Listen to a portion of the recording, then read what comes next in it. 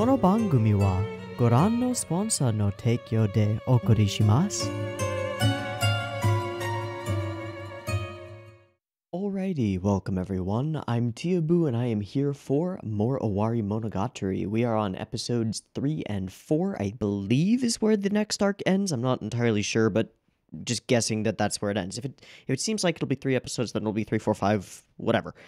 In any case, we are on the second little portion of Owarimonogatari, which came out swinging with a really interesting, really concise, really well-themed, and kind of awesome 2-episode arc with a sort of a closed case, cold case, locked room, open and shut, but not really mystery, coming from Araragi's past and heavily featuring one Oikura Sodachi, or How Much, who seems to be the focus of the next arc as well, which is cool and interesting and puts us in a slightly different position than we usually start Monogatari arcs, because we actually have some kind of information, some kind of a starting point, which is Sodachi herself, and probably probably Araragi trying to figure out how to, like, live with her in the same school, and potentially trying to figure out what it is that she holds against him.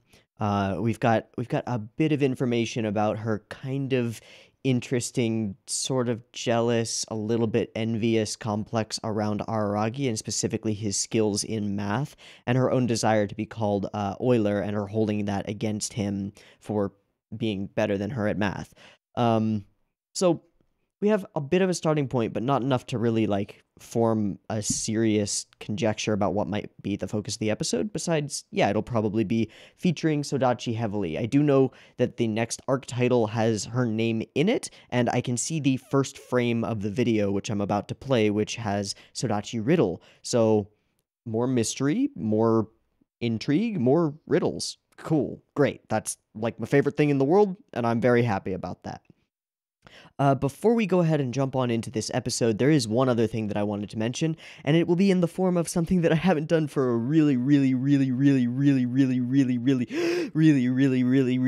long time, which is a comment spotlight. And I want to do this just so that I can give you guys some context onto why I looked up a thing that I wanted to talk about regarding Sodachi.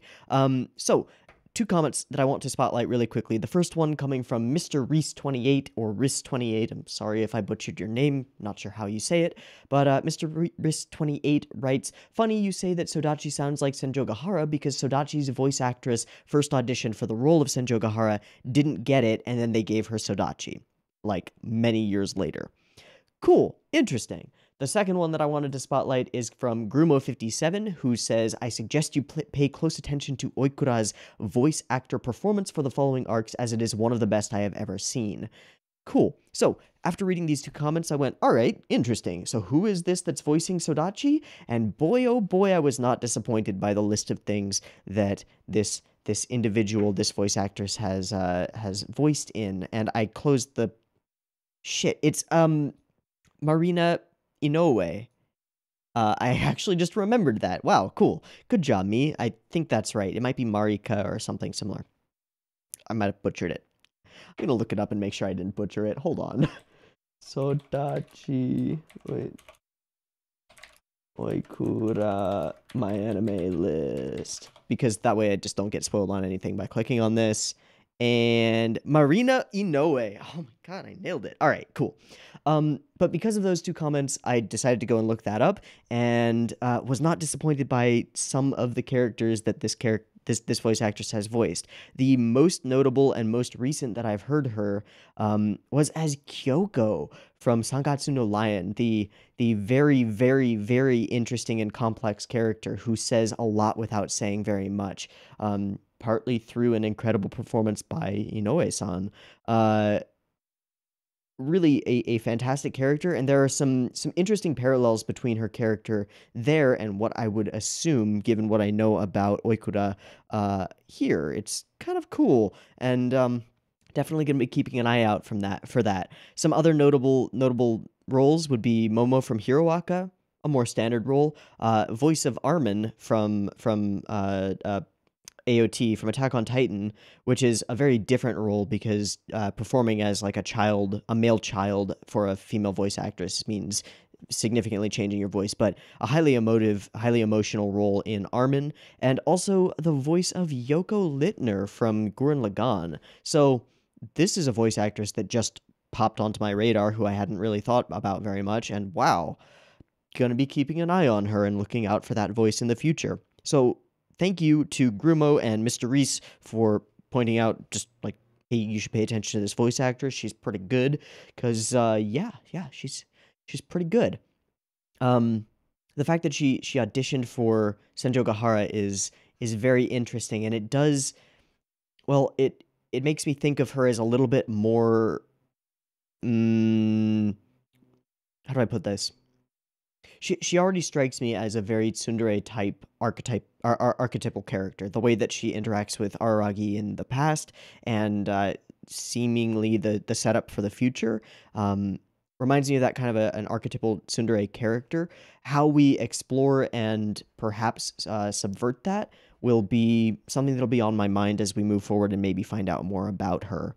But knowing that Senjo is also a subversion of an archetypal tsundere type character makes that kind of line up and makes sense to me. It's yeah, that works. In any case, that's all of the stuff that I wanted to go through. In the previous arc, we had some amazing themes and stuff around balance, formulas, equations, formulas. Ogi formula makes a lot of sense, but I'm also going to be keeping an eye out for anything that Ogi does or says that continues to lead me toward the conclusion that she is like the embodiment of the same darkness that took Hachikuji or forced Hachikuji to move on from this plane of existence.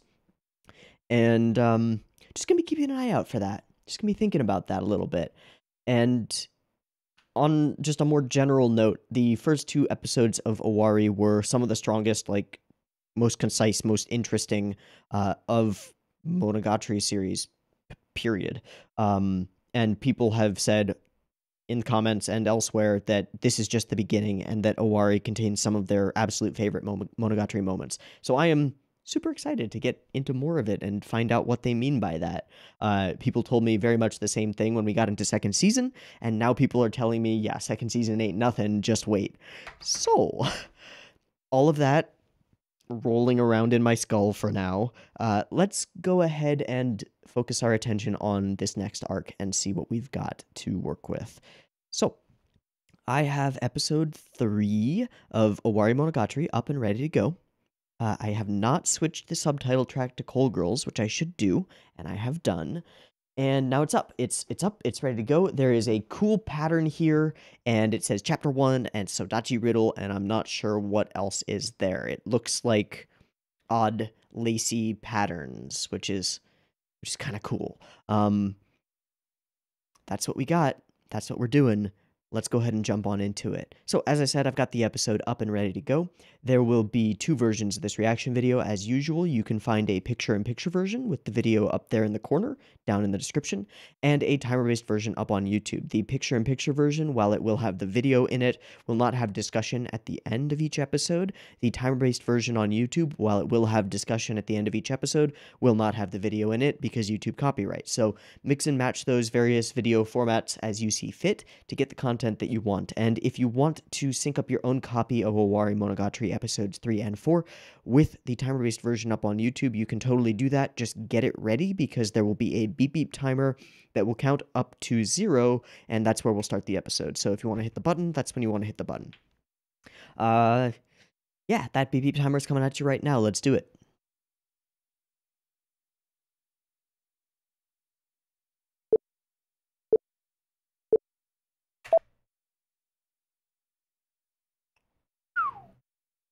Right.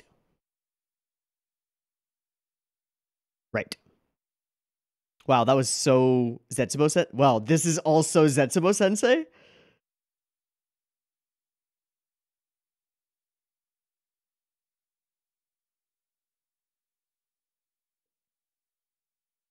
Doesn't hurt that he's also Itoshiki Sensei. Back to this room. 2 years and 5... So to early middle school?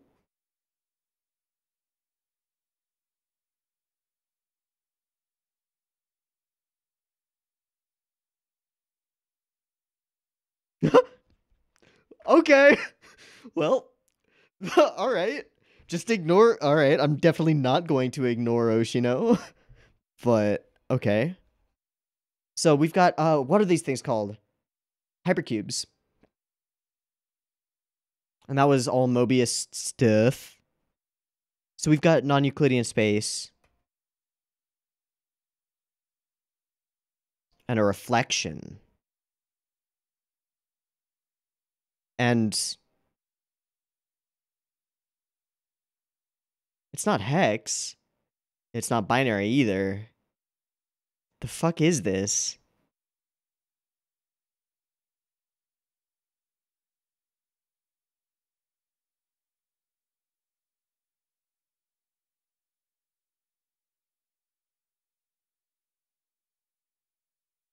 Okay.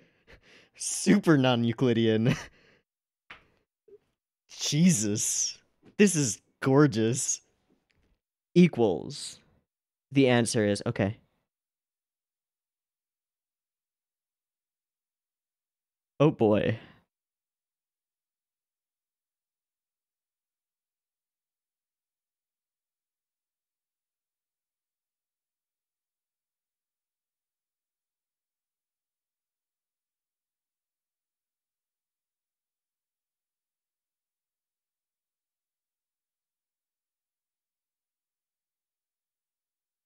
Middle school front gates. So a different. Okay. Guess we're not ignoring Ogi. Uh huh.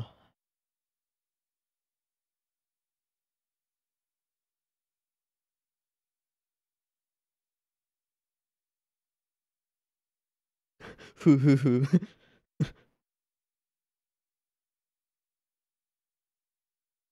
Please. Oh. I thought that was a request. I'm stupid. Yeah.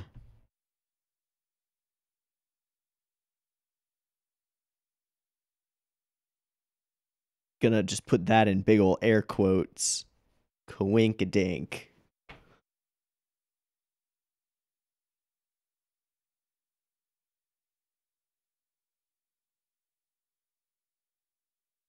What would they find in a shoe locker? Oh. Labyrinth. Notes?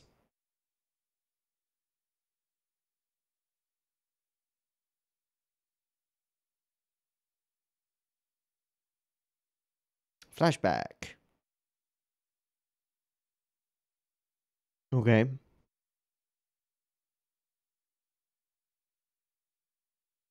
Sure.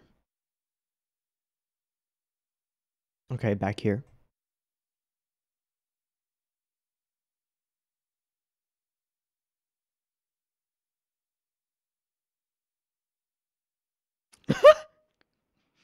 Ha ha ha. I don't think you can brush that off, buddy. I'm sure. Yeah.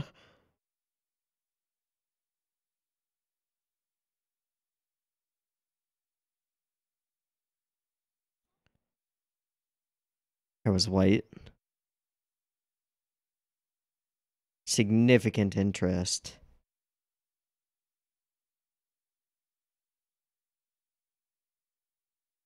Well, he's a vampire. He's got a girlfriend. Okay.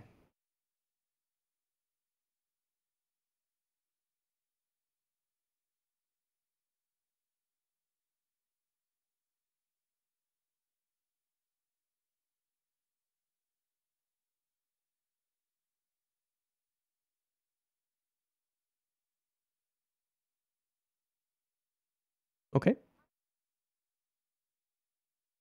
Mm. It's a tall order.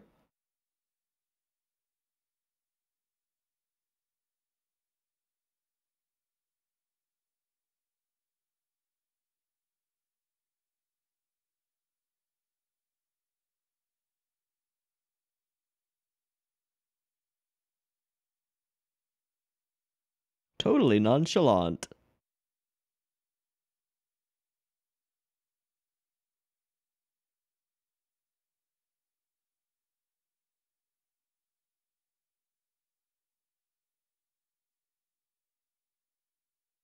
Totally inconspicuous.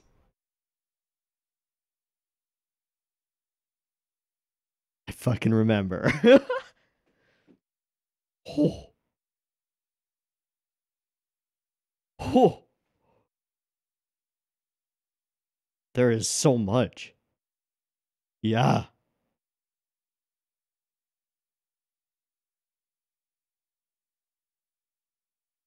Yeah, nice try.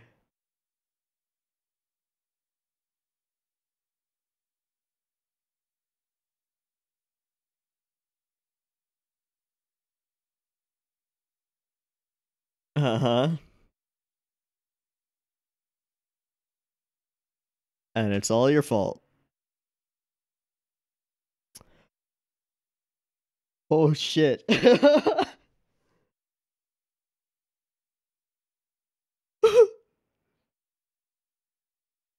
Dig deeper, digging deeper, digging deeper.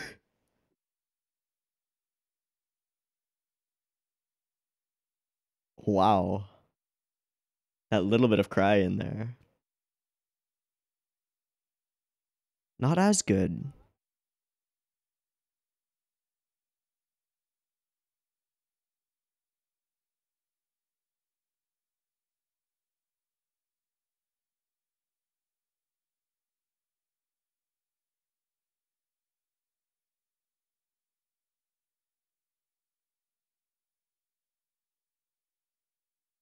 Huh.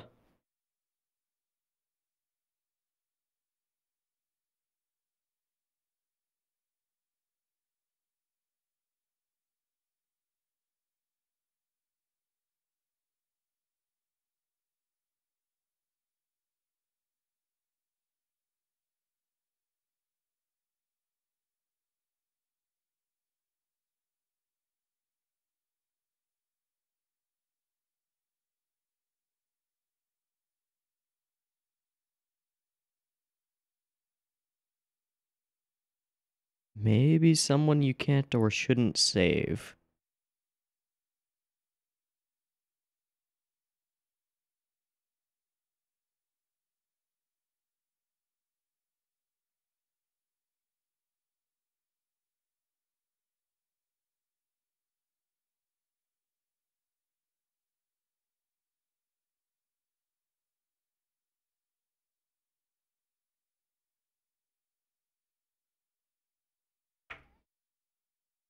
That's a lot of strong emotion.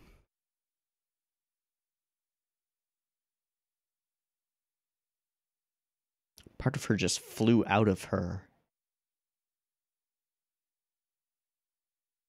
That is a lot of strong emotion. Like, easily enough to create an aberration.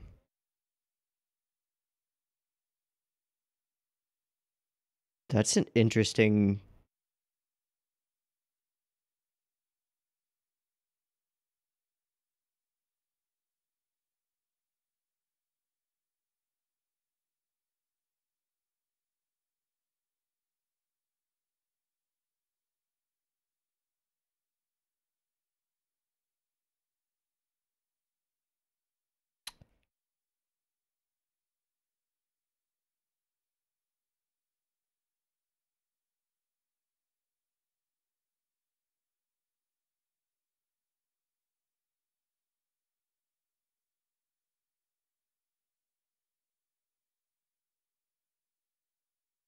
Wow.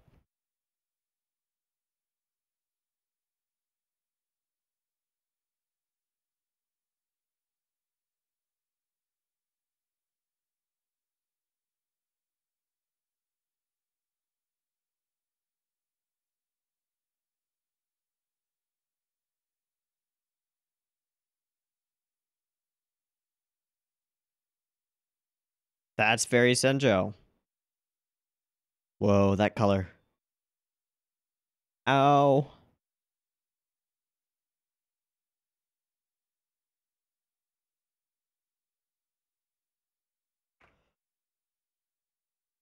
Uh-oh.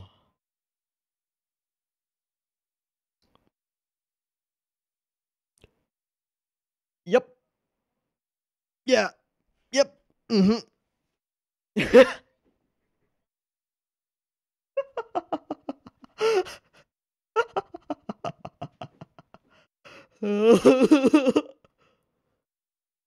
Oh boy. Uh-huh. Uh-oh. Mm-hmm.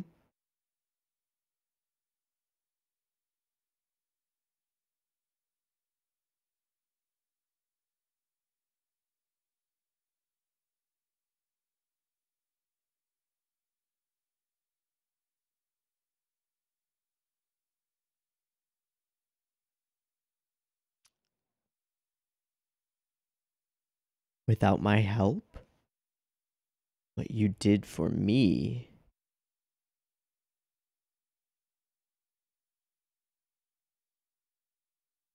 Beneath you.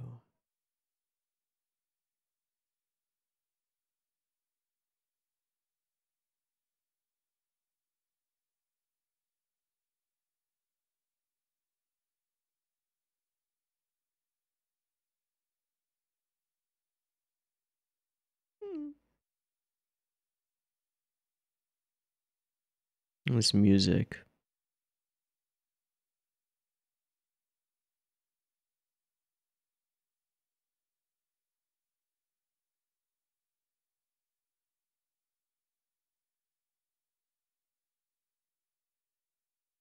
Yeah.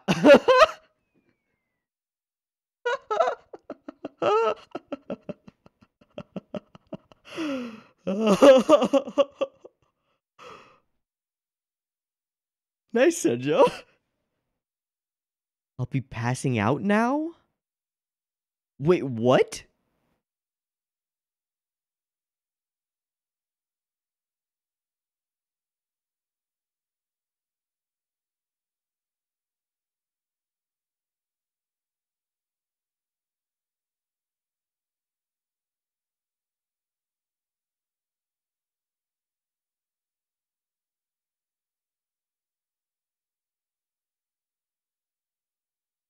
Okay, impossible spaces.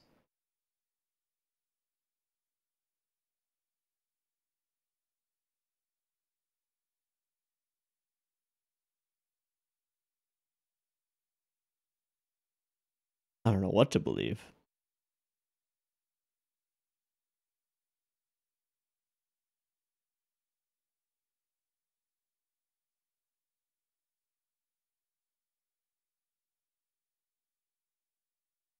So we're playing, what is it, The Price is Right? A riddle. Quizu!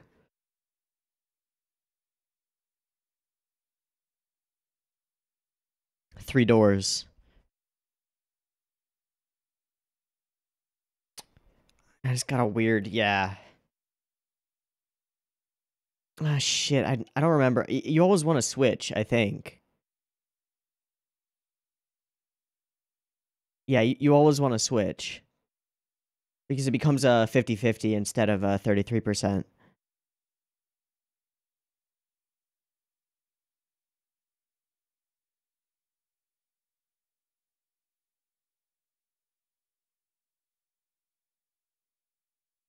You think it's the same regardless, but no, you want to switch.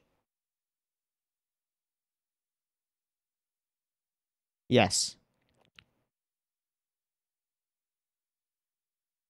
No. No. It's now 1 and 2 if you switch. I think. Ah, it's all weird. Right. It's counterintuitive.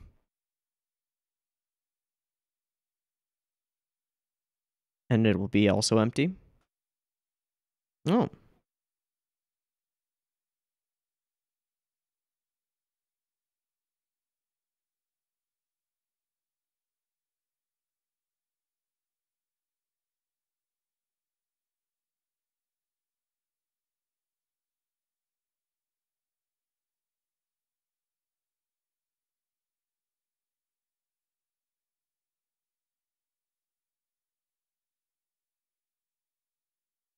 Ah.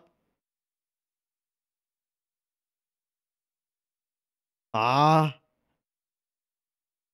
Nadeko. Locker. Ogi. Go. Gi. Bye. Bye. Excuse me?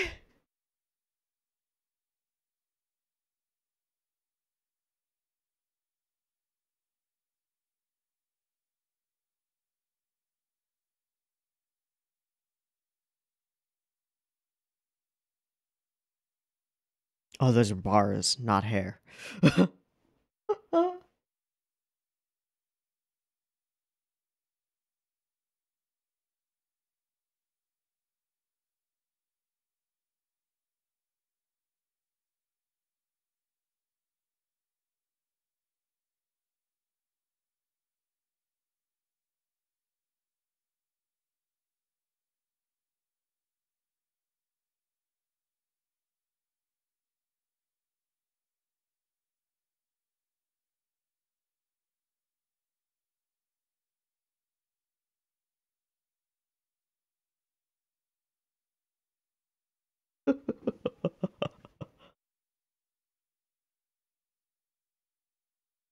Yeah, unless you just disappear.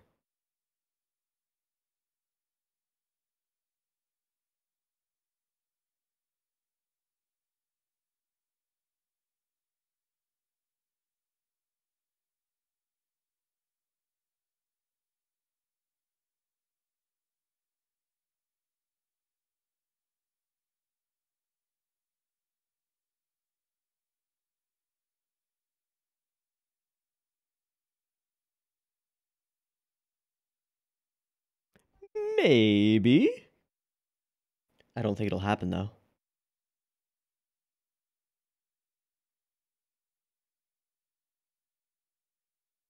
Justice. Oh.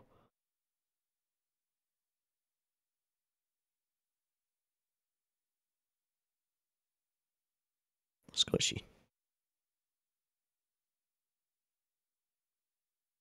Ah. Sorry, just the knock knees and the nope.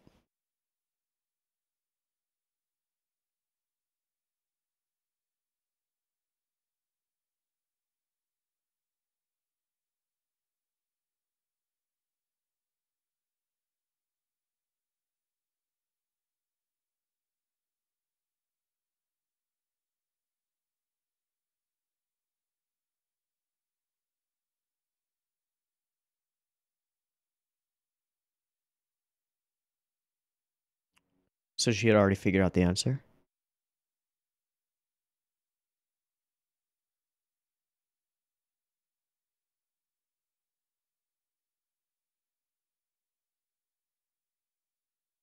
That runs deeper.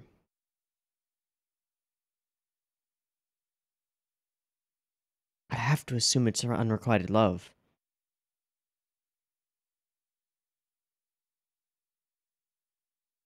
Which means she had already hated you.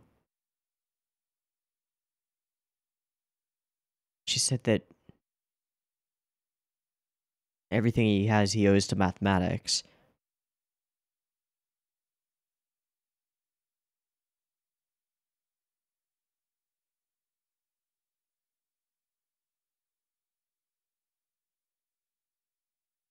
Yeah, I don't buy that you ever had them, frankly, but okay.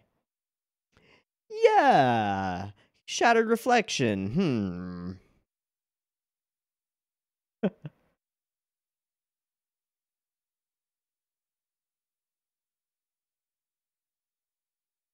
Indeed. Indeed. A little bit.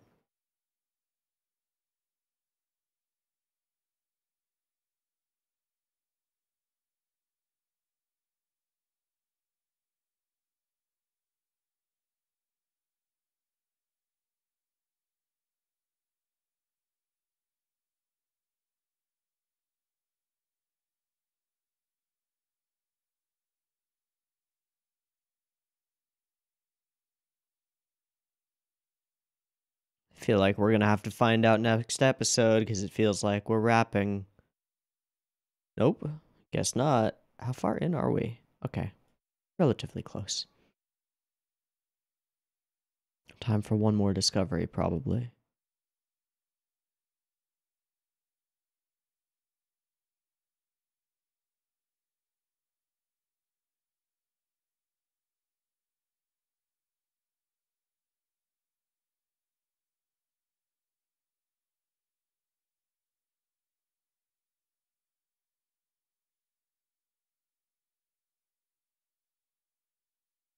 Hmm.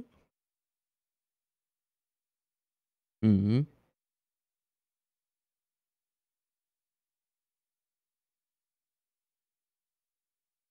Clock-like? Back to golden spirals.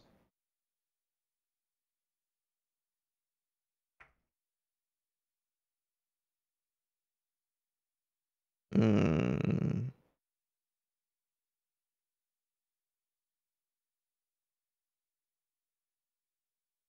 Okay. Okay.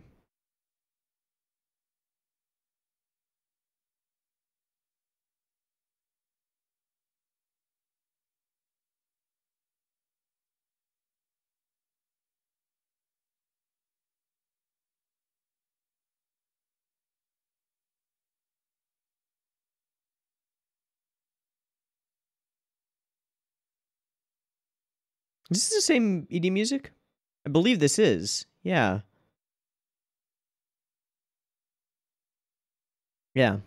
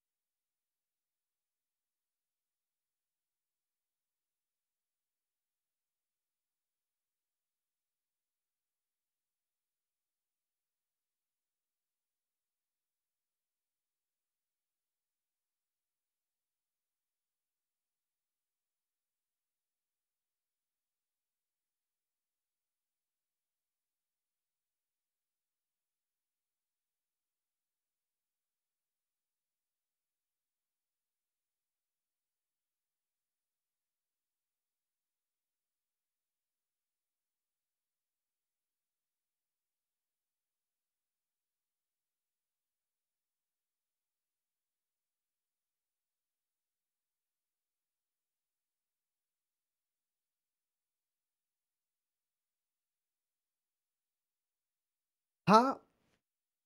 Okay. Well, I got a whole page of notes here that I don't know what to make heads or tails of. Um,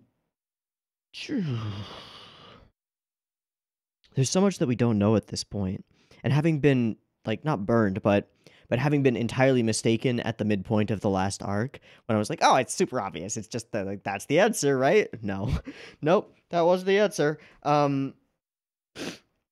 Hmm, hmm. Ah, geez. You know, like maybe there's enough here to come up with some kind of conjecture as to what's really going on.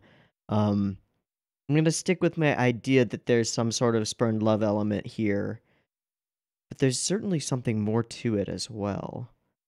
The fact that Senjogahara and Oikura both pass out means that Araragi has to explore this on his own without actually like being able to just ask them what the problem is or what the history is. He has to find out on his own, which is interesting and a cool way to set up the story.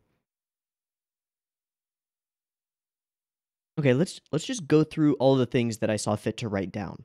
So I've got 5 years ago, I wrote down not hate back, ignore Ogi, which seems like the strangest statement.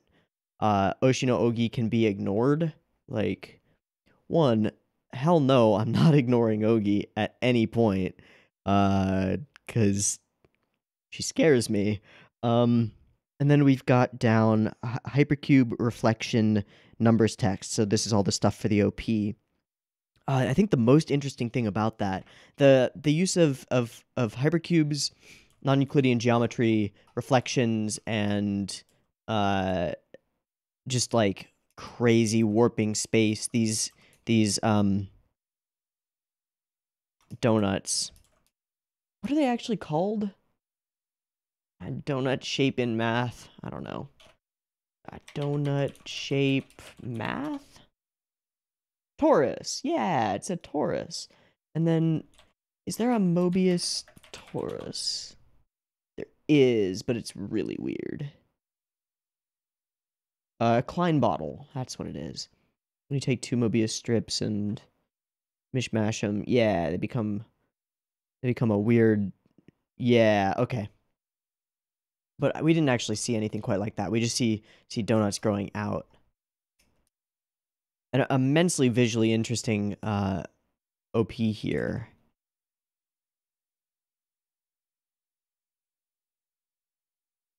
But I don't know what to read into it, if anything. And then I think the most interesting thing about this OP, well, we've got the fact that all of the text has been decided to be reflected, whether that's just a typesetting thing or and just like the typesetter's trying to make the text. No, you know what?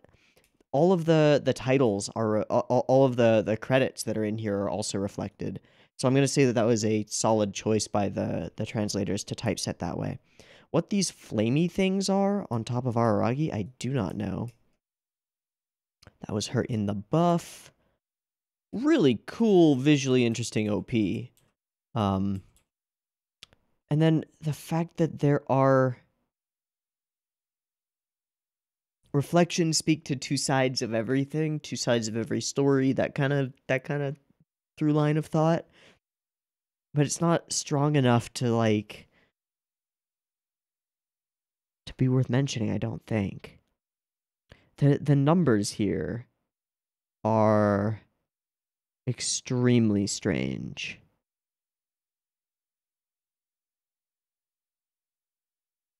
I would have guessed like binary or hex, but it's neither binary nor hex. And when it comes to like turning numbers into they seem to be associated with the lines of dialogue, the speech, or the song. Everything being math. But what kind of code this is, I do not know. Not off the top of my head.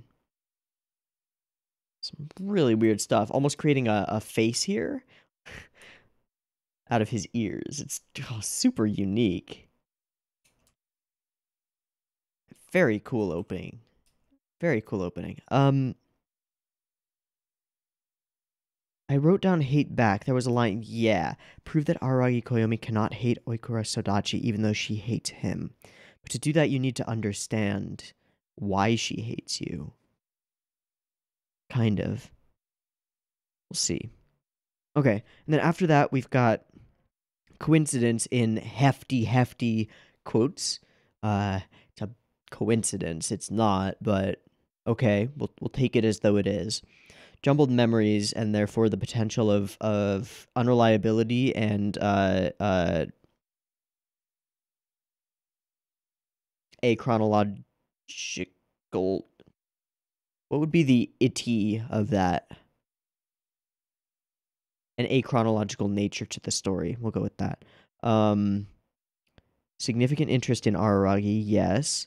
And then we go into a part where we need to go through again, which is the first meeting, not here. This is very interesting.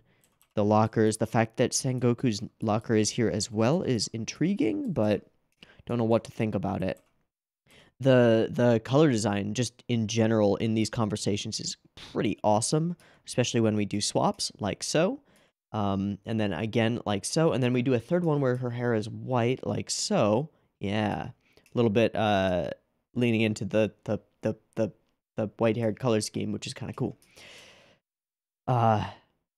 Yeah. Oh, and then at the very beginning, was it at the very beginning? It was. Here. This is totally Shaft, like 100% Shaft doing self-reference. When we get these eye blinks and then the look to the side, I wouldn't have picked up on this otherwise, if I weren't watching it right now, I don't know where it was actually. Okay, right here at the very beginning. She looks up. They're standing on pedestals away from each other. He blinks, looks this way, looks this way. That's super Zetsuboshita Itoshiki Sensei doing that. So that's kind of Shaft messing with themselves, which is pretty cool. Okay. Title card. We get here. But the part that I first want to start with really is Aragi entering the room.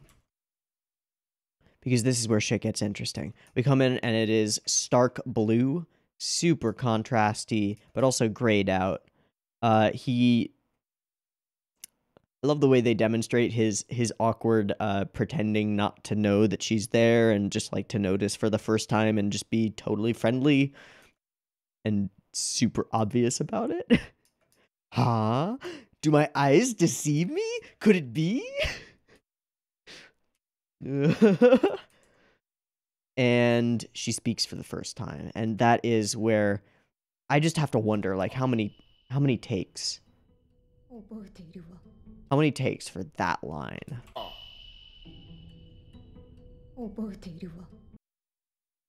Because instantly, this whole, like, goofy sort of tiptoeing over and, like, oh, just gets smashed by that one little bit of a line. Not even the content of the line, just the way she says it is amazing.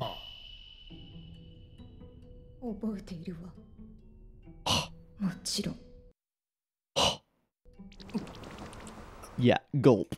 Step back. And then the way she says his name. Venomous. Which reminds me significantly of Kyoko. Quite a bit. Quite a bit. Yeah, these introductory lines from Oikura are just dripping with, like, years of resentment and do so much for her character. I love the way that the entirety of the room is sort of pushed back and away from her, leaving her alone, sitting there against the window. Smooth sailing, huh? Everything. He can say nothing right in this situation. She absolutely has it out for him. But then she gets to the reasoning for that, the why. Why does she hate him so? And the answer is not as simple as he thinks. It doesn't have to do with the class meeting. It has to do with something before that, long before that. And that's the mystery that we're trying to solve. More than anything, right? Is why does Oikura Sodachi hate Araragi Koyomi?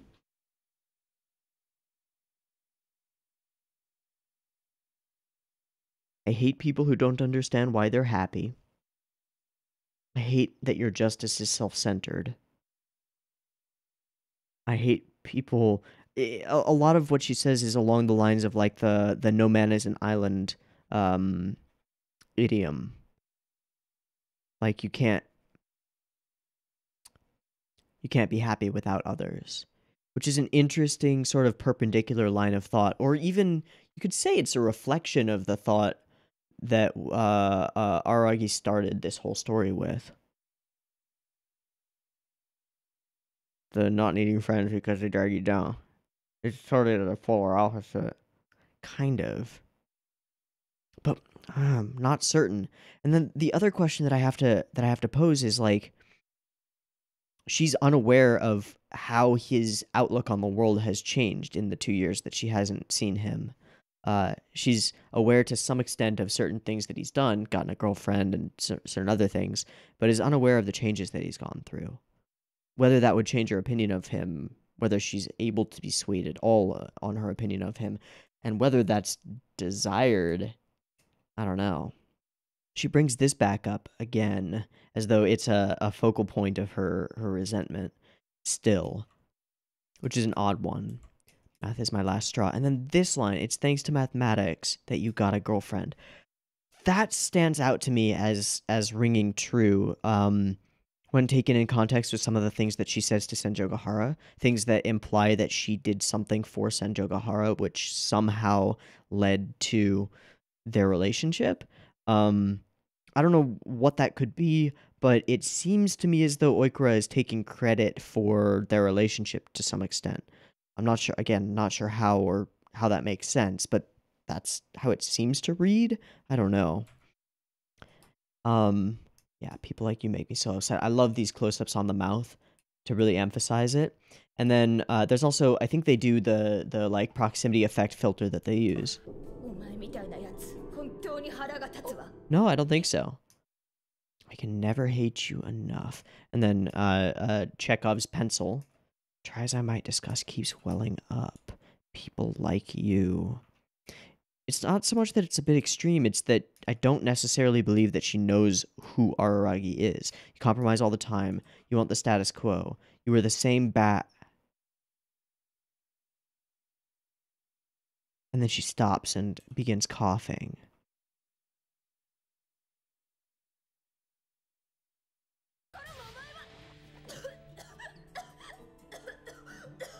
And he reaches out to attempt to help or comfort her, and she brushes him off. I don't want to be pitied by you. It does me no good. Really hate happy people, and she contradicts this, says, no, I love happy people. What I hate are people who don't understand why they're happy. Water that boils.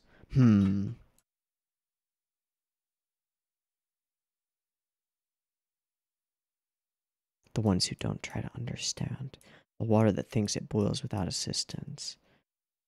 And then at this moment, her Ginga floats away from her with her rage. This is super cool. I've never seen anything quite like this, except maybe in certain ending scenes of Evangelion, there are things that are sort of like this. But I don't think I've ever seen anything like this, where she literally shouts the keyframe off of herself. It's kind of amazing.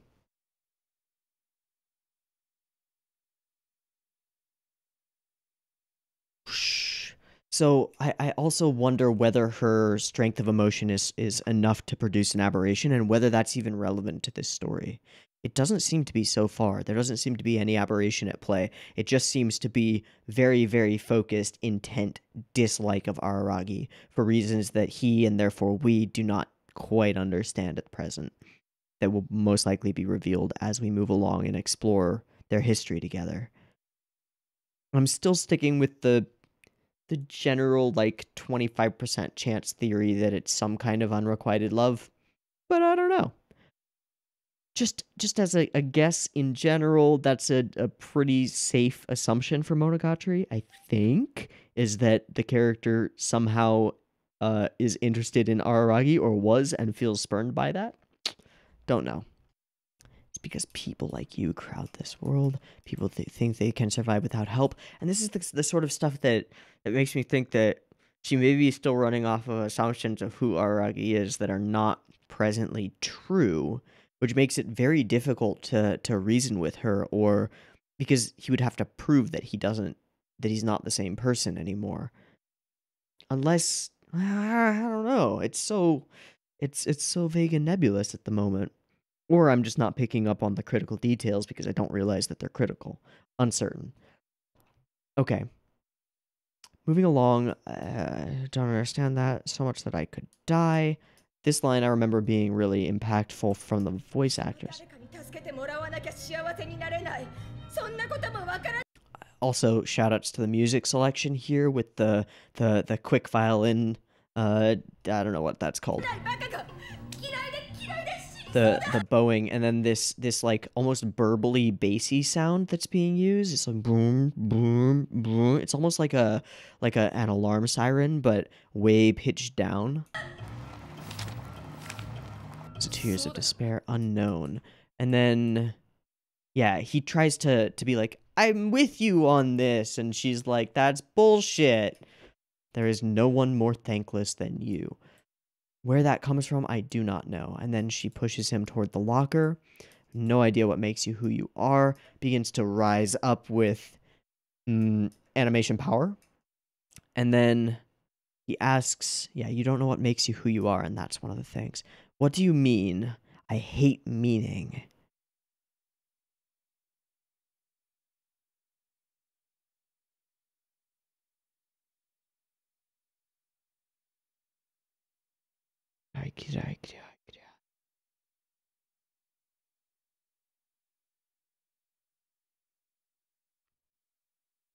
Hmm. Hmm.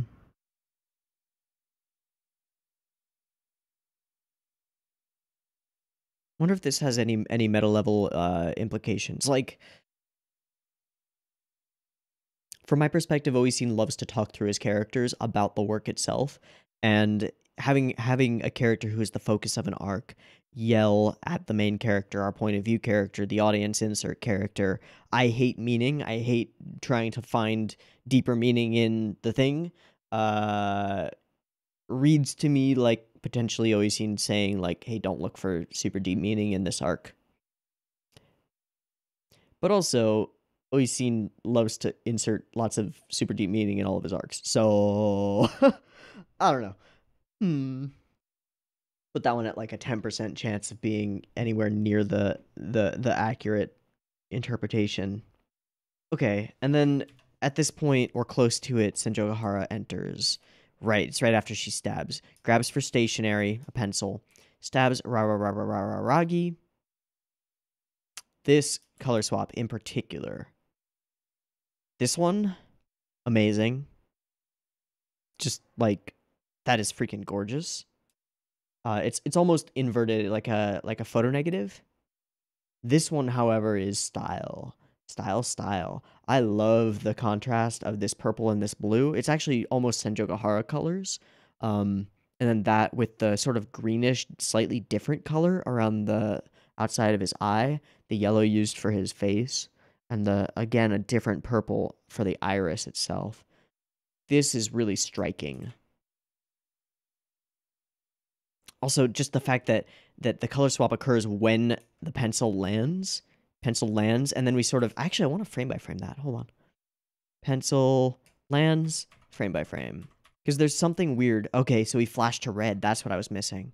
We flashed to red, and then we shaky brrr, settle, and her twin tails go up, and then we head to Araragi, who reacts. Really cool. Covers the mark. Pencil clatters to the ground, and she's taken aback by her own action. And then, oh boy. We don't know whether she hadn't, whether she had already gone to the staff room or whether she hadn't. And either way, she had met the newly arrived Senjogahara. Okay, and was trying to hold her back. Told her that Oikura had come to school, and she had rushed to the classroom in short order, as though she knows the story, which we have no reason to believe that she would. All of this leading me to think that the conversation that Senjogahara now has with her, also the way that she drags Hanakawa around is kind of hilarious. Senjogahara-san, recognition. I get it, you're Aragi's girlfriend. Yes. Hanakawa, it's fine. It's no big deal. You don't care about what I have to say.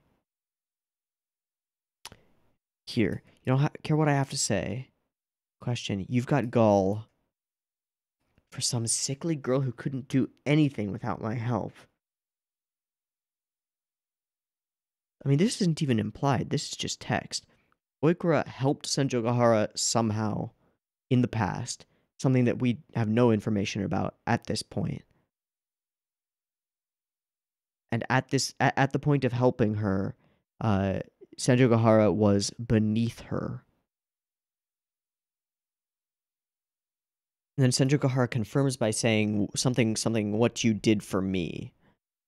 I guess I do owe you thanks for what you did for me. And all of this has to do most likely with math. I don't know where I wrote that down.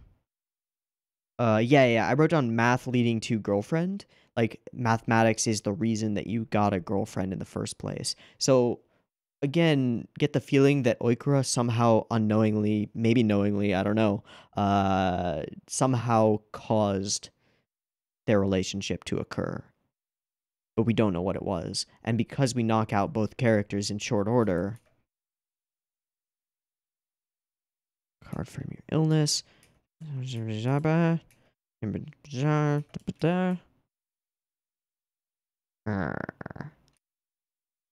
Smack. What else is on this frame? 15 damage. Just takes it like a champ. And now you fucked up. I like how it tries to stop her. Wait, how much damage?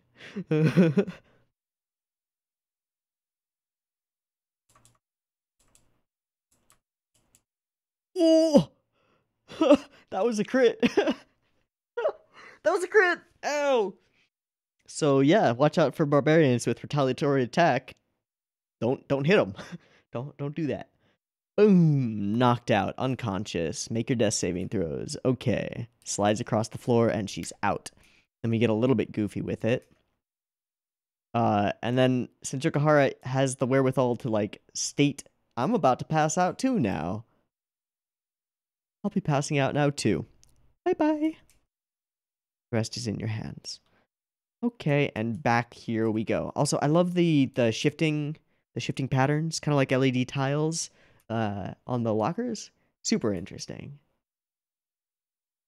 Okay, and then we go into a bunch of impossible spaces, which are... Who was it that drew impossible? Artist, impossible geometry... Escher, that's... I was thinking Euler for reasons, but some Escher-esque drawings. Yeah, this is the one that flows around, but it's impossible because the water's all flowing downhill. And then there's this one, which is all warpified, and there was another one with the impossible staircases. Recognizable things. Okay, and then we get the ABC notes. Do they have different... No, they're the same little brackets, which are quotation marks. Nothing in the envelope will you change your selection. So here, yeah, Monty Hall problem, it's always better to switch because of a weird thing with probability. Once you eliminate one of the options, you get a 1 in 2 choice. So it becomes 50-50 instead of 33.33 repeating. So you always want to switch. Even though it's counterintuitive and weird. We do see Nautico's locker, seemingly for no reason.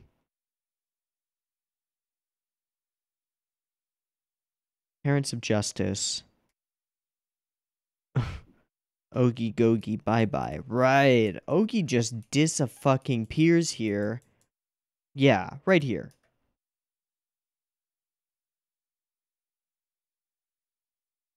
And she's gone. And then she's standing there by the locker.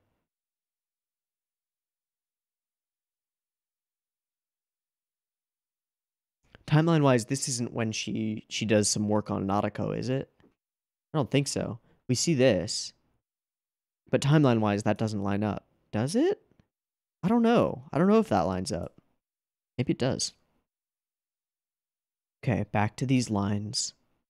And then we entered this sort of awful, desaturated grayscape, which is very flashbacky. Actually, the imagery here reminds me more than anything else of Miki's garden in Utena. I wonder if they drew from that imagery in any way, intentionally. I don't think so, but that's what it reminds me of, which is simultaneously like an opulent but dilapidated place and also a memory and a flashback, as though they're traversing through and into a memory here as they pass through this gate.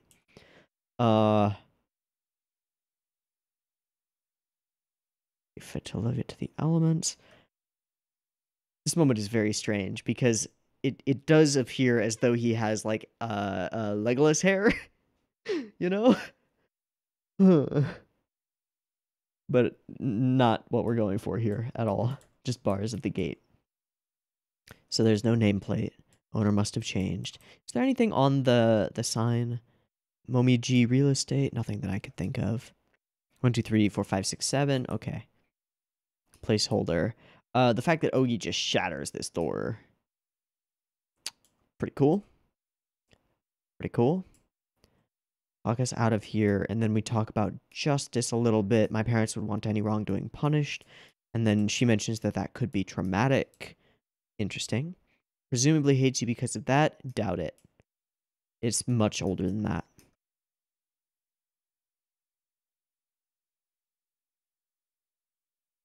Knew who the culprit was this whole time, right? And they switch.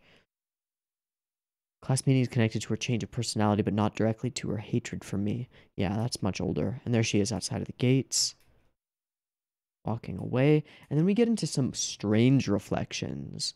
So we have some shattered reflections of Araragi for sure, and then Ogi herself into a cracked reflection as she says, "It almost feels like I came to be very recently. I have no real memories of my elementary or middle school."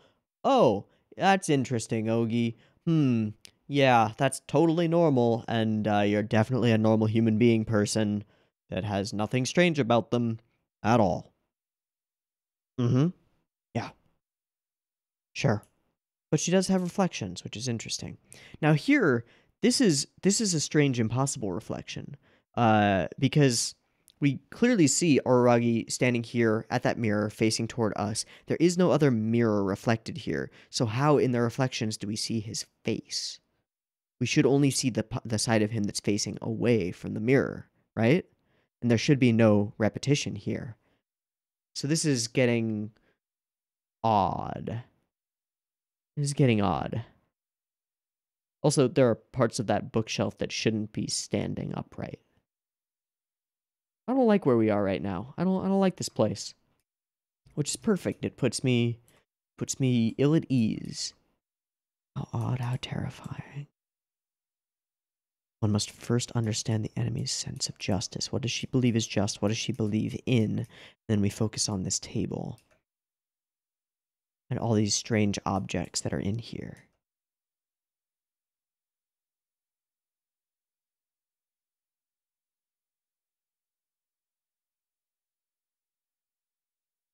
Spirals.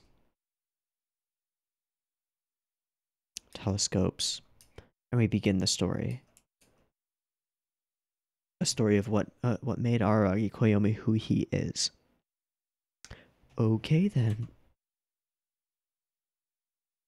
Okay then.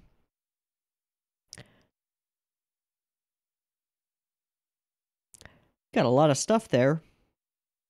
I have no idea what any of it means. I do have a feeling that a lot of it will click into place after this next episode, but we're going to have to jump into the next one to find out. In any case, I'm going to take a quick break, wrap up this episode, take a quick break, run a sync thing to make sure that all the tracks get synced up so that we get best viewing experience possible, and then we will be ready to jump on into episode 4 of Owarimonogatari. So I'll see you in just a moment, and we'll be ready to go. All right, we are back. We are synced up, and we are ready to go for episode 4. Let me. A lot of, well, notes and scribbles and stuff on here. So I'm gonna put that right under there and there. Okay, just put it in reach-ish and ready to go. So I've got the episode up and ready. I switched the subs to Cool Girls. So we're solid, we're good to go. If you're syncing up with the timer-based version, get your copy of episode 4 ready because the beep beep timer is coming your way. I'm an idiot. I unplugged my headphones. Okay. And let's do that again, shall we?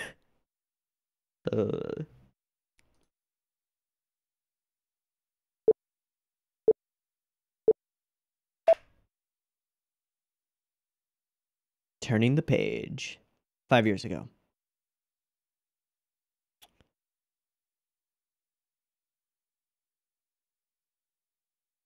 I don't know. Okay. Okay.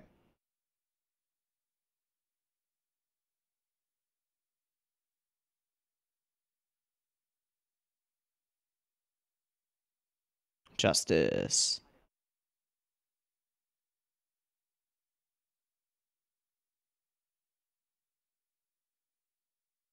Like his sisters.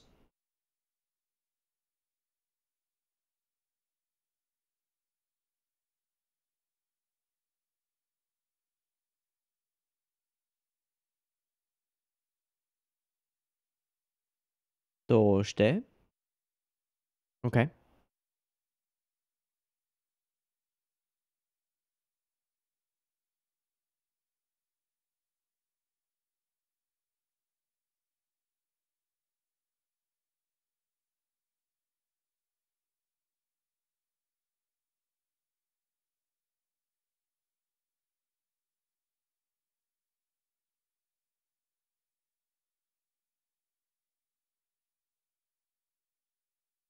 And this folds into...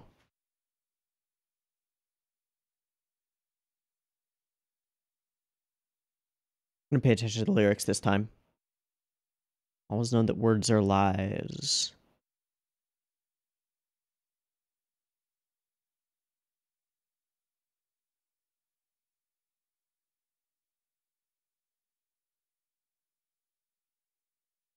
Whispering to Araragi.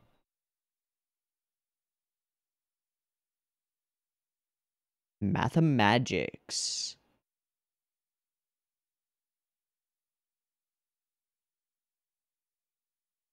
I derived.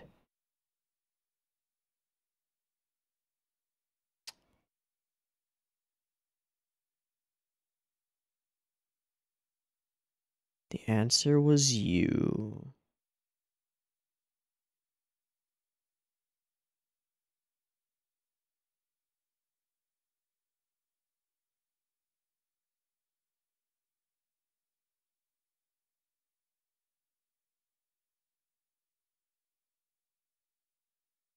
Okay.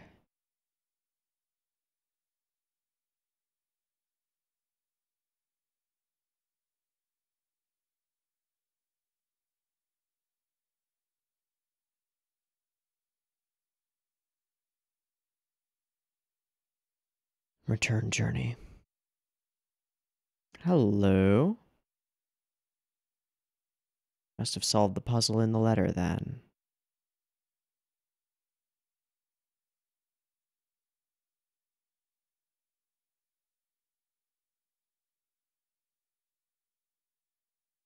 Soka. Okay, let's do a formal solution.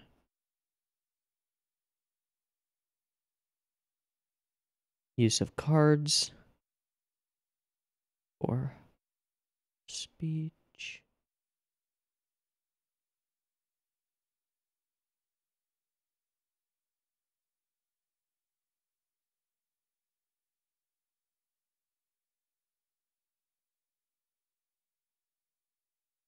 Absolutely.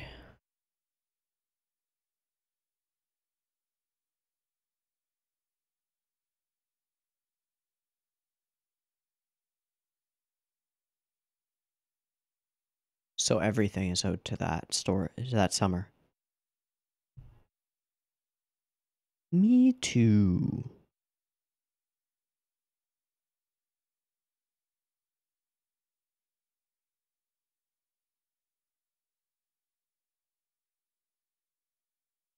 So now we hear it.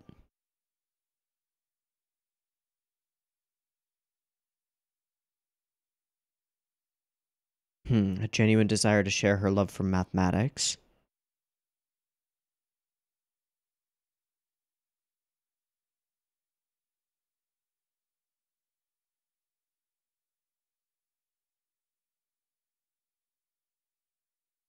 Okay. Plus 5% to the she was in love with him theory.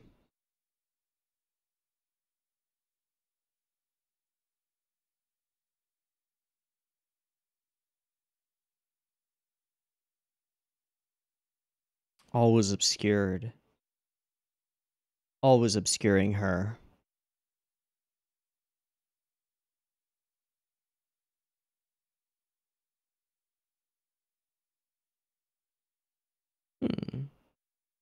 Hmm.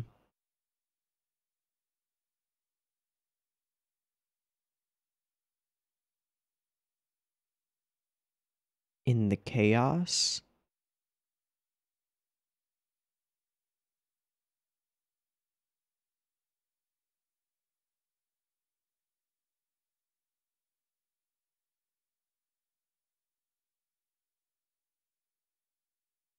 to in secret. Third.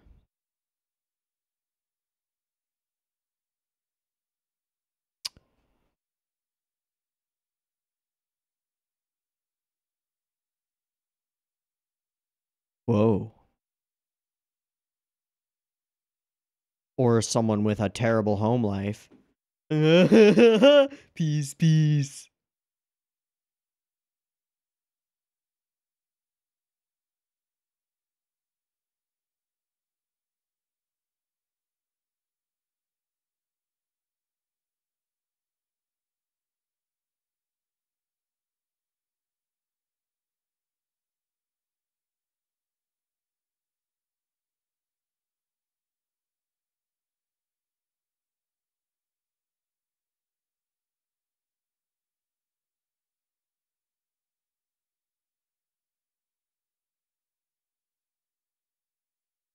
Did you break condition 3?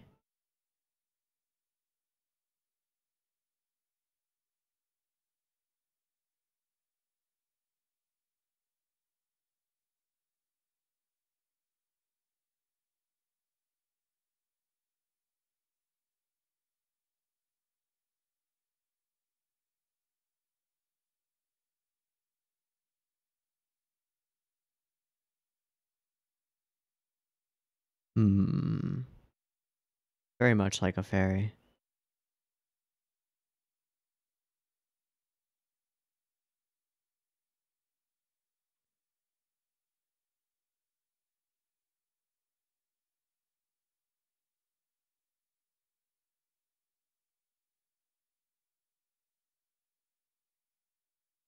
That's sad.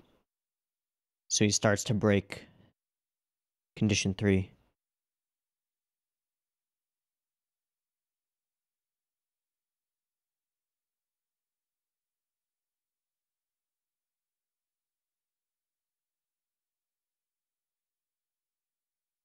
Vanished.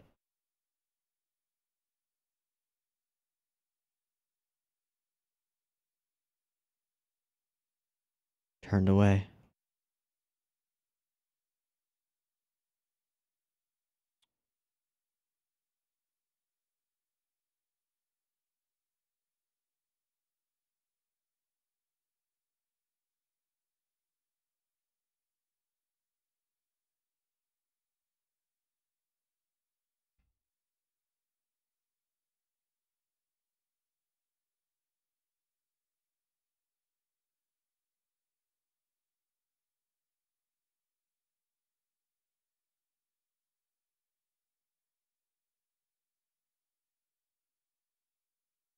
Solid.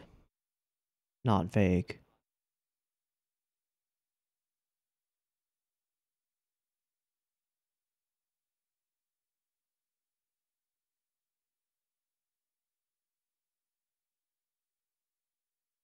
Wow. Wow.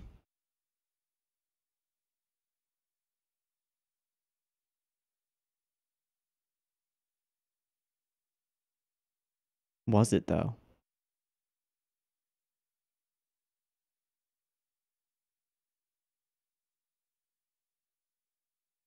Right.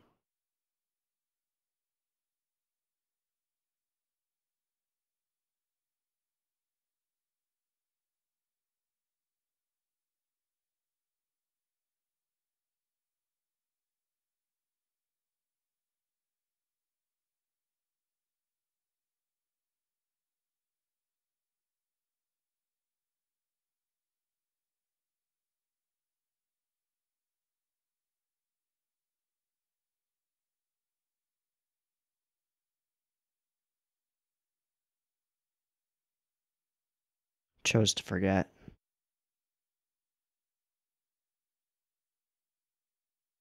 Very much like choosing to forget the meeting.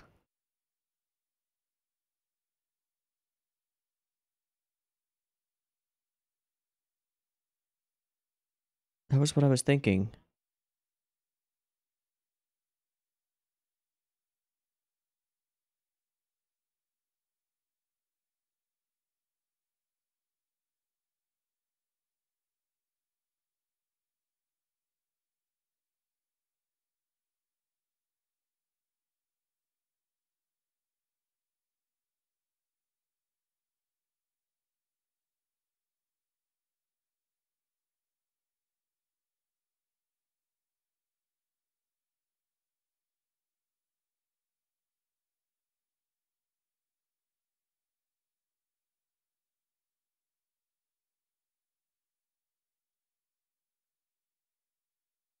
Because that's not what happened.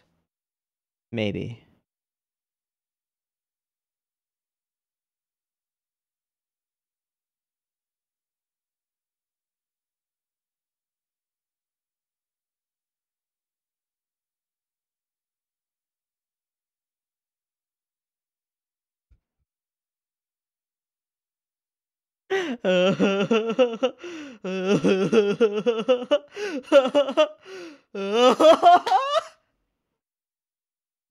Mhm.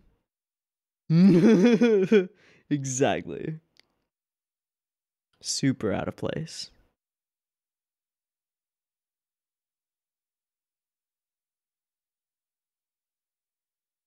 Condition 3.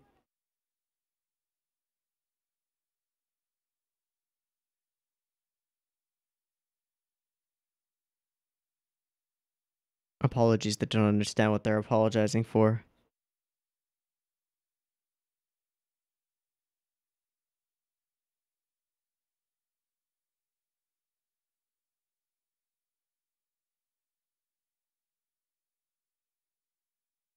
Indeed. Don't know anything. Yeah. Okay.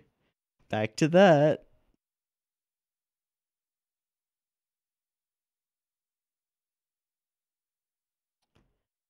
Very familiar.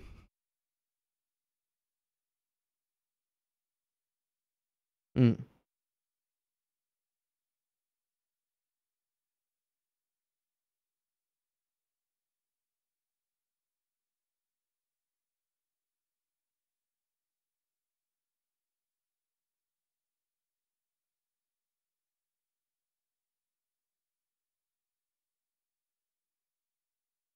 Justice.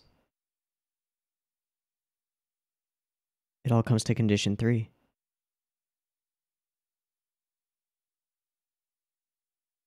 Clock going backward.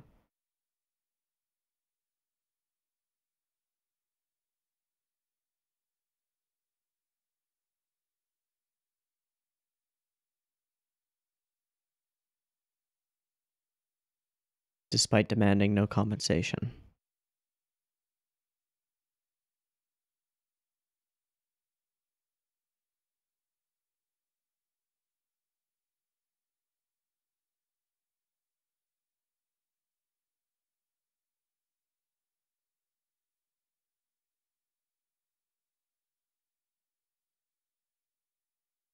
Okay.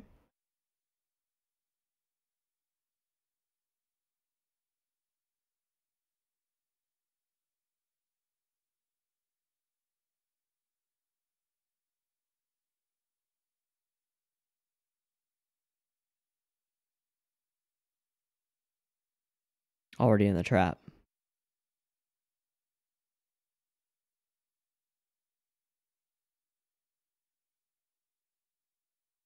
Relatively.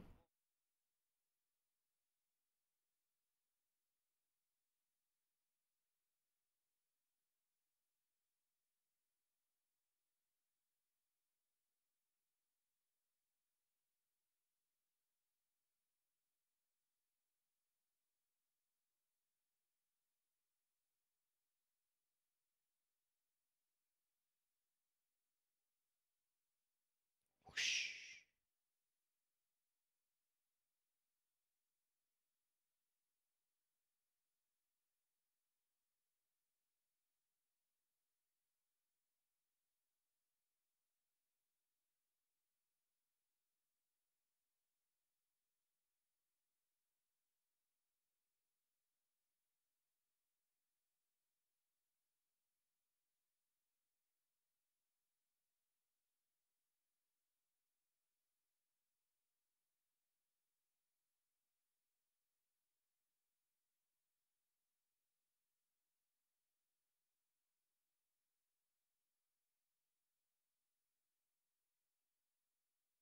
Please, Oki.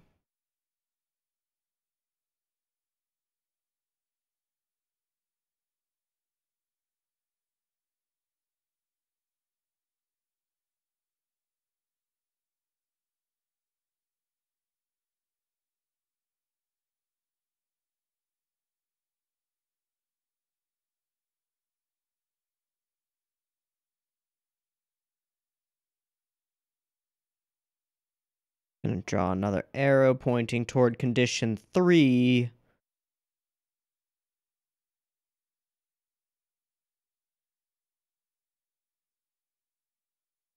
Kaleidoscope.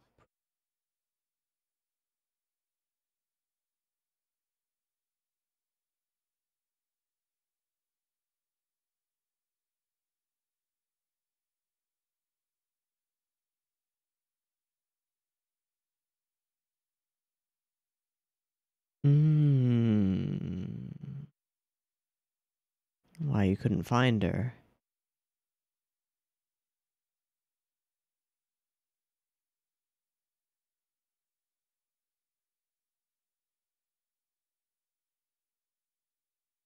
Oh, that's striking.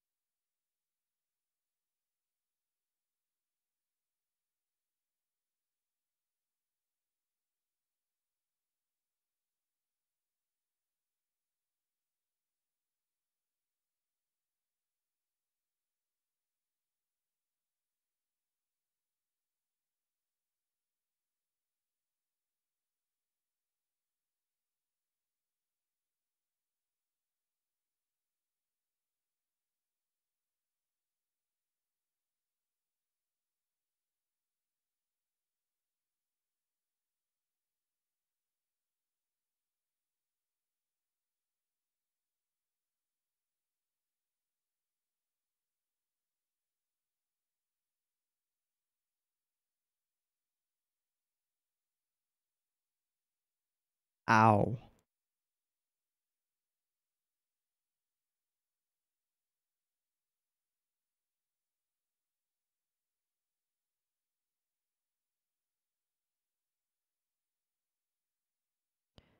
That is correct.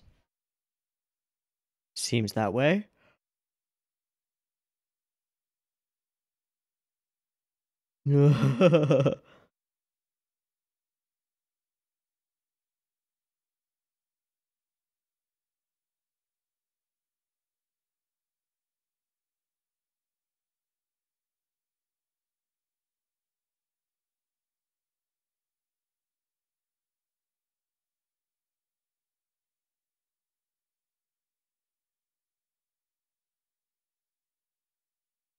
Nope, I'm okay with that. No, like, I'm okay without that. Thanks, but no.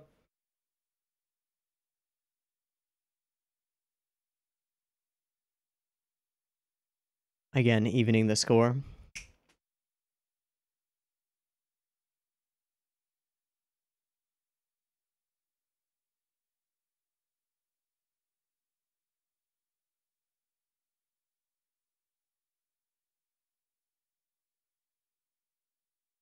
One more segment.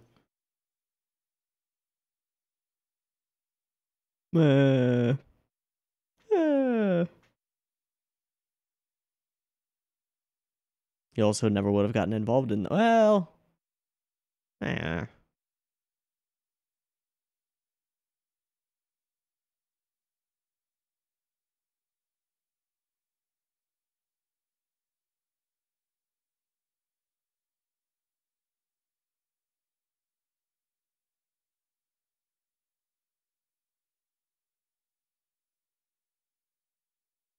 Ooh, yeah. How would she know that?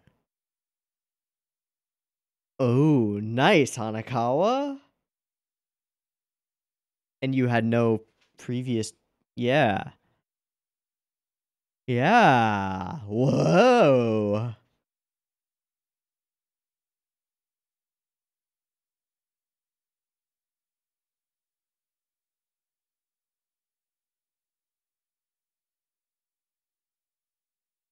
Framing.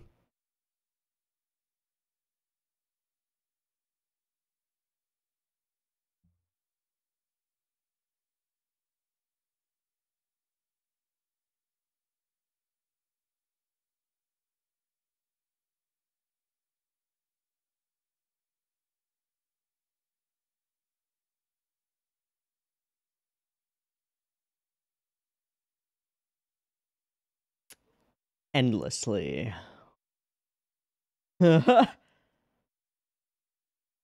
Wow.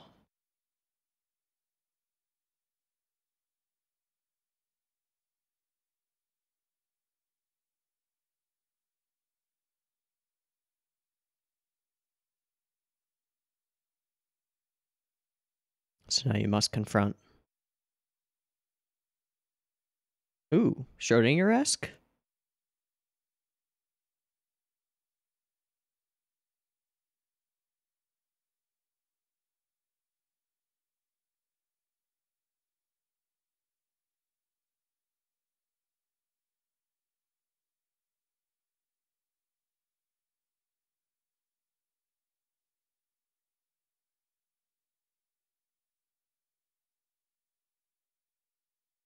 Them as children, her waiting for him.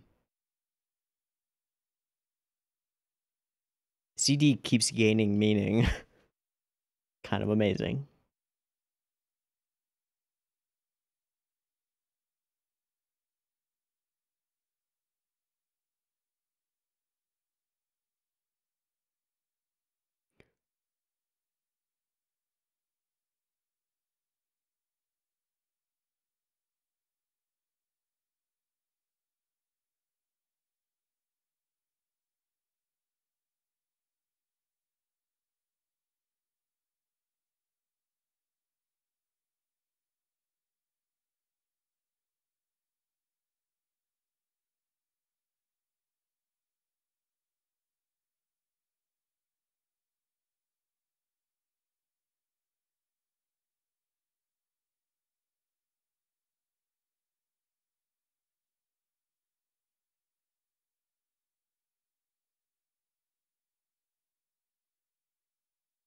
Okay. Okay. Okay, okay, okay.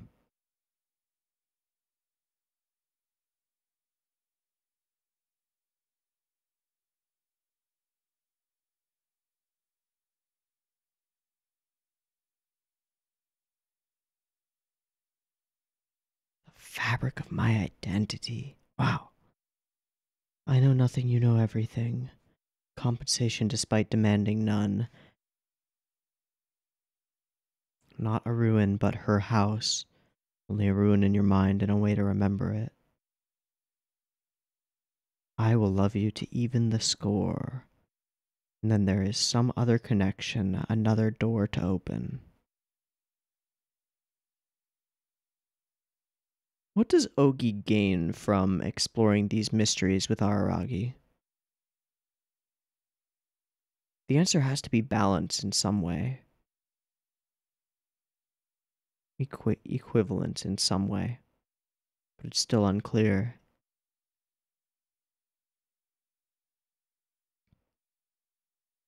The answer was you.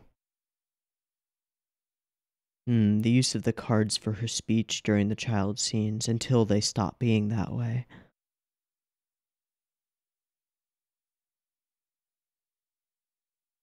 Before we met in the chaos.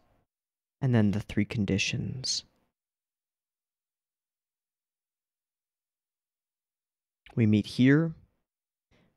It remains secret. And you do not ask about me. You do not pry into my personal life. You do not do any of this. It's really hard to figure out unless Oikura knew at this point a lot more about Araragi. A lot more. If she knew his character, who he was, then she might realize that telling him not to ask about me, like, don't ask about me, don't pry into my personal life, is a great way to get him to do exactly that. But she has no reason to believe that unless someone or something informed her in middle school of that, along with the fact that his parents are policemen. How did she know that? That's what Hanakawa brings up at the end. And it strongly, I mean, it doesn't even strongly imply that. It makes me think that Ogi was somehow present and active at that point. But then that contradicts Ogi's statement that she feels like she's come to being recently. That is a confusing next mystery. Okay, so this feels like a wrap for this particular mystery. And a less discussion inspiring episode than the first one, than episode 3.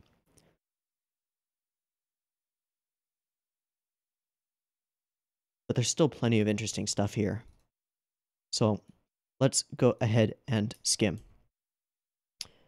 Also, before we do, I just want to mention that, like, the ability of this piece of media to hide the answer that you're not expecting in plain sight is just so insane, because I never get it when it's initially, like, laid out in front of me.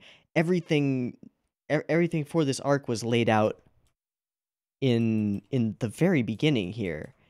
The disappointment in his results on the exam, source of embarrassment, and then the fact that his parents are policemen are all there. You could put it together, but there's no way you would. Okay, and then we open here, and we use cards for all of her dialogue up until the point they actually start working together, which produces this, like, this palpable sense of distance and, like, oddness to the whole situation. And then once we do hear her speaking, we never show her eyes. Her eyes become just, like, do not show up. And when we see the scenes of them sitting together, she is always obscured by something in the foreground. There's always something over her head and face. This pillar, this thing. And then the fact that she's always waiting there is always super obvious. It should have been super obvious that this was her house, but it's not. And when we see it, it's not even in ruins. But there is... We don't even see broken glass, do we? Broken windows. And the whole thing does make her out to be some sort of a math fairy who wants nothing in return. But of course, she wants something in return. This image of Yotsuki as a magical girl fairy is amazing. Okay, those 3 were the only things that she demanded. So we meet here. You don't talk about this to anyone. Keep it a secret. And you don't ask her pry-in about me. The third one being the one that she desires. Also, I wonder if these 3 are intended to be like a... Nah, that doesn't make any sense. I was going to say a parallel to the Monty Hall problem, but it doesn't make any sense.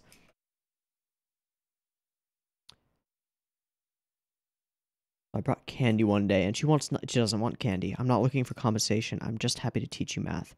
Please stay in love with math. And then this angle, as though this is just the way he remembers it. I wonder if that's actually what happened. I don't know. So he returns, and she is gone. And there is one envelope left. An empty envelope. A statement that you missed the mark. These scenes are reminiscent of the Nautical Medusa scenes. That's why he didn't go back. But he never forgot about the math.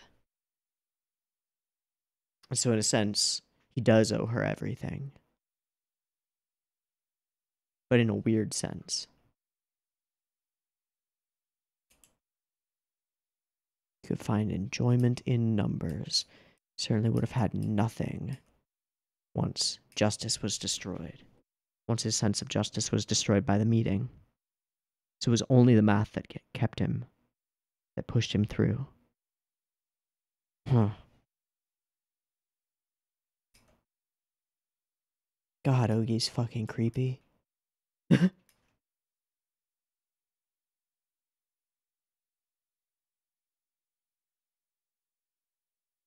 hate people who don't realize that they're happy. All of that rage. Despite all my rage. Wait, I was way off key there. Alright, whatever. Still just a rat in a cage. Uh-huh. Uh-huh. All she had to do was remind me of it, but she doesn't want to remember it too. I remember it either. Yeah. And then we use this sort of what would you call this style wise? Actually, you know what I would call it? I would call it identical to the style of fucking Naruto's manga. In fact, I'll bet you anything that the intent here is that this is Naruto working as a mangaka, creating the triteness of this story. Oh, that's clever. Even if it's not, that's my headcanon now. Absolutely. Because the style matches. Minus the coloration. But the whole, yeah, that girl was me. Oh, you're awful. But it's still super cute. Fucking groan-inducing. Just like Naruto's manga. Alright, and then we go sort of monochromatic here. A little bit of Shimbo. Yeah. When you're dealing with somebody whose hatred of you stems from your not understanding of why you are the way that you are, then you don't want to apologize without understanding exactly what you're apologizing for. Okay. And then I know nothing, you know everything. Someone in the comments of the last episode, we're gonna do an out of place comment spotlight really quick. For Jacob Crouchick. I'm sorry, dude. I don't know how to pronounce the last like multiple consonants together of your name, but let me take a screenshot of that so I can insert it into the video. Boop. Choop. So shoutouts to Jacob for writing on the previous episode. I don't know anything and you know everything. Something that's been explored before in Monogatari is the idea of looking away from something and pretending not to notice it, pretending not to see it or know it or remember it. This here is the extreme of that. Aragi knew it all from the very beginning, he just didn't want to think about it, and that look Ogi gives him after he admonishes the teacher. Owari hype, you've now entered what I think is my favorite stretch in all of Monogatari. It's a hard call, but I have a lot of reasons to love this and the ensuing couple of arcs. There is so much setup and so much payoff, every bit of it as fascinating as the last. I hope you enjoyed it as much as I did. Well, Jacob, so far I do.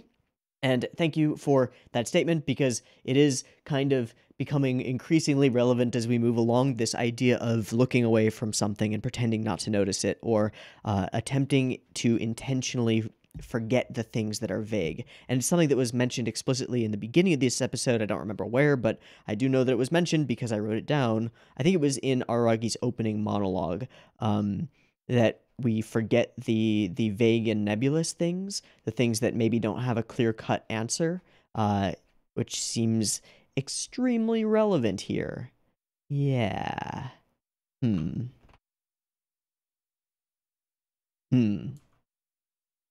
The victim. Domestic violence. And even there, he thinks about it, and very much like us, or like me. I mean, if you figured it out at this point, then nice. But I didn't. Not really.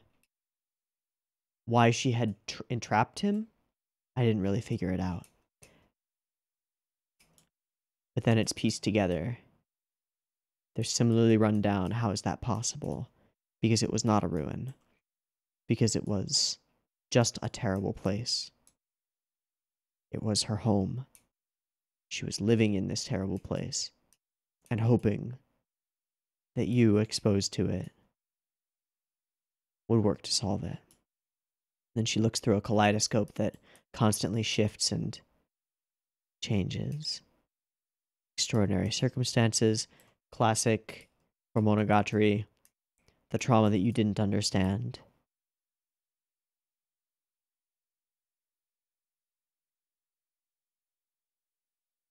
We can regard the investigation as largely concluded. You will be given time to make a closing statement, and he does so. I still love math. Still take solace in numbers. Very interesting. And then there's the line that I will love you to even the score. I don't exactly know where it is. That's fine. We don't oh, there it is. Yep. I started hating myself a little for my happiness. And she says, then I will love you to even the score. The only thing so far in these two episodes that is explicitly like in line with the stuff from before that I'm trying to think about, which is Ogi as balancing. But it doesn't really add much to it. Not that I can determine, at least. So then we meet up with Hanakawa, and Hanakawa sheds a little bit of throws a little bit of shade, I think, toward Ogi, whether she knows it or not. Because there's a little bit of an element here to the story that doesn't quite line up. And could be the start of the suspicion. Hopefully. Maybe. Possibly. I don't know.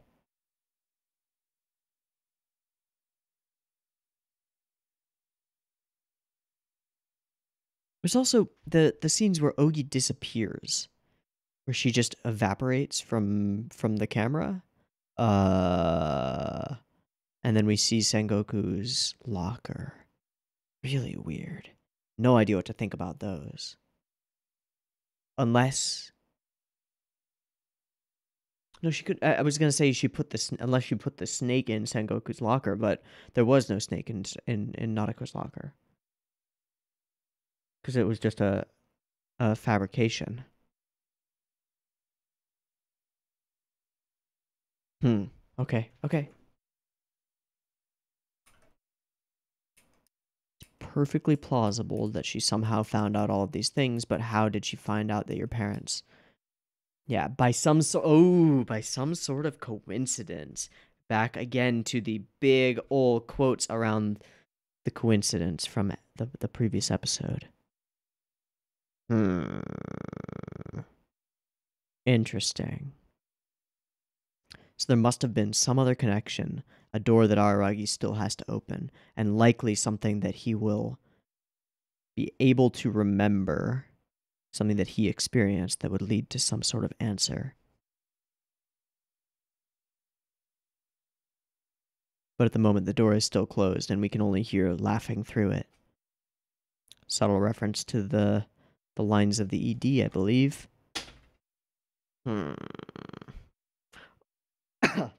Okay, weird arc, a lot less self-contained than the first one. The first one being like a self-contained arc that also serves to introduce us to Oikura. And then this one feeling as though it's like a midpoint that delves into the previous relationship with Oikura and starts to bring up some answers. And then I'm thinking the next one being opening the door and finding some sort of balance in the situation between the two of them that will work moving forward if they have to interact with each other in the future as classmates. There's something else. Okay. Yeah, a little bit less self-contained because it stems from the previous episode and leads into the next.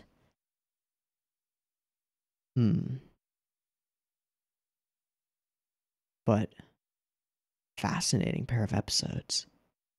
Definitely. Very interesting. Some cool visuals. I don't think the visuals and such were quite as cool as the first two. The first two were really striking in a lot of ways. Though they had some moments. The moment where we see Oikura with irisless and pupilless white eyes, just staring blankly, literally out into space. That was a striking moment, and there were plenty of striking moments.